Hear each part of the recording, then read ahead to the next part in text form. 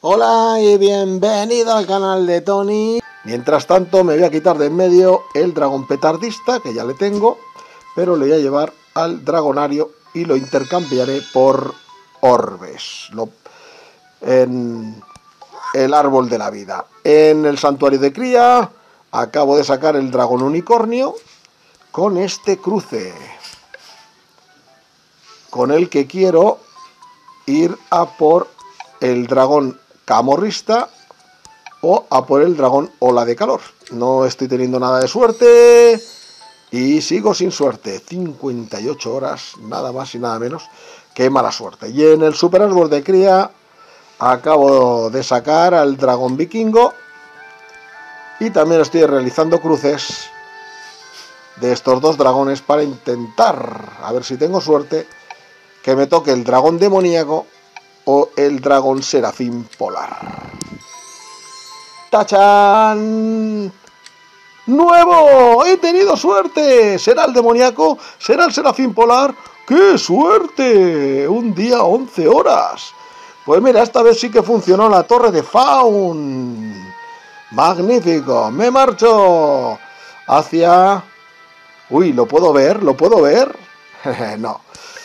Venga, sí, es el dragón oráculo ascendido. ¿Qué te creías? ¿Te acuerdas que lo conseguí en el pase divino anterior? Y ahí le tenemos, legendario, de hielo, luz, relámpagos o electricidad y naturaleza. ¡Qué bonito! Le voy a llevar a este hábitat de electricidad. Por supuesto, en el libro de dragones es el 1609, y es mi primer dragón ascendido. ¡Sí, señor! Oráculo ascendido es mi primer dragón. Tiene una bonita animación y vamos a conocerle. Durante largos y arduos viajes, el dragón oráculo ascendido se ha enterado de todo lo que ha sucedido y todo lo que está por suceder. ¿Qué revelará el oráculo sobre su futuro? Uy, eso lo tenemos que ir viendo. Aquí vemos su vida, daño, potenciación y rango. Los ataques son sacrificio divino, que daña a todos los oponentes y cura a todos los aliados para el usuario está herido. ¡Oh, qué pena! La espada de luz, el trueno y el viento de hojas, que aprenderá ahora mismo.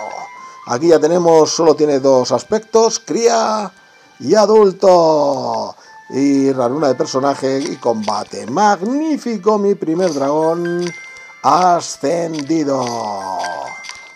Le voy a llevar hasta el nivel 25 para que me entregue 300 puntos de maestro, espero. A ver cuántos. Bueno, al 26 son 304. Perfecto. Qué bonito ese pedazo de dragón.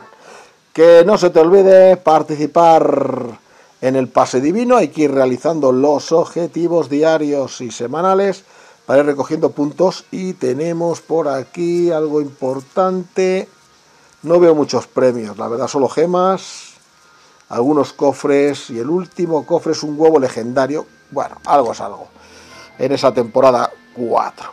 No se te olvide de hacer los combates, las batallas de cualquier clase y por supuesto participar en los eventos. De momento lo voy a dejar aquí. Espero que te haya gustado el vídeo, que no te pierdas la serie, porque aquí sigo jugando, disfrutando y coleccionando dragones en Dragoncity. Quiero ser nivel 100. ¡Hasta luego!